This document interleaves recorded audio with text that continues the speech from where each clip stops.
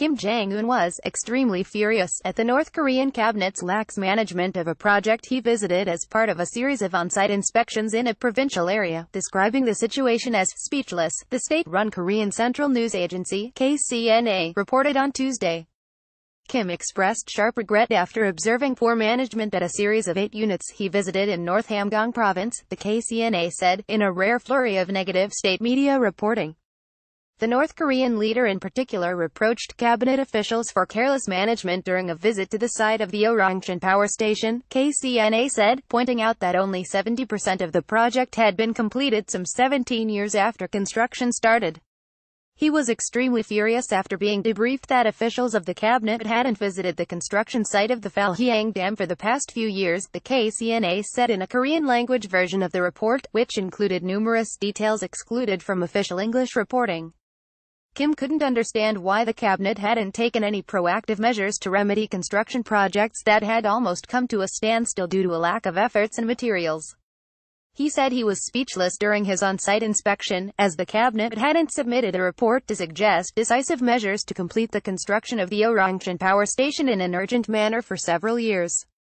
Kim said he was speechless during his on-site inspection to the construction site. Photo, KCNA. While Kim rebuked leading officials of the cabinet for leaving the project to the province to manage, he also called out the Organization and Guidance Department, as well as the Economic Department of the Central Committee of the Workers' Party of Korea, WPK, as contributing to the problem.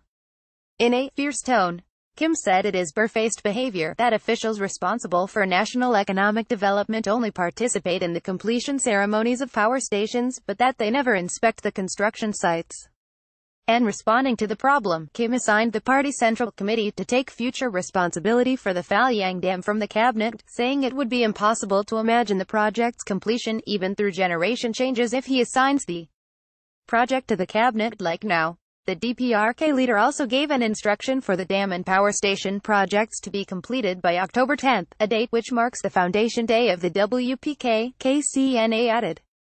Kim criticized the Provincial Party Committee for not sincerely accepting the party's policy. Photo, KCNA. Meanwhile, during his visit to the Chongjin bag factory, Kim reprimanded the North Hamgyong Provincial Party Committee for working in a perfunctory manner while disregarding an important policy that should be prioritized.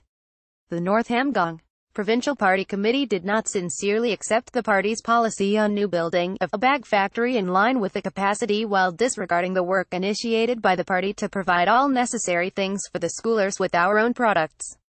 KCNA reported in an official English language translation. Kim said the factory's attitude toward the acceptance and implementation of the party policy is very wrong. KCNA continued, adding the factory caused great anxiety to the leader by producing bags in the shabby rooms of the Chongjin regenerated fiber factory. And in a further Korean language reporting variation, KCNA said Kim provided direction to conduct an overall review of the projects of the relevant department of the party Central Committee which didn't properly control, guide its staff in the provincial project of constructing bag factories.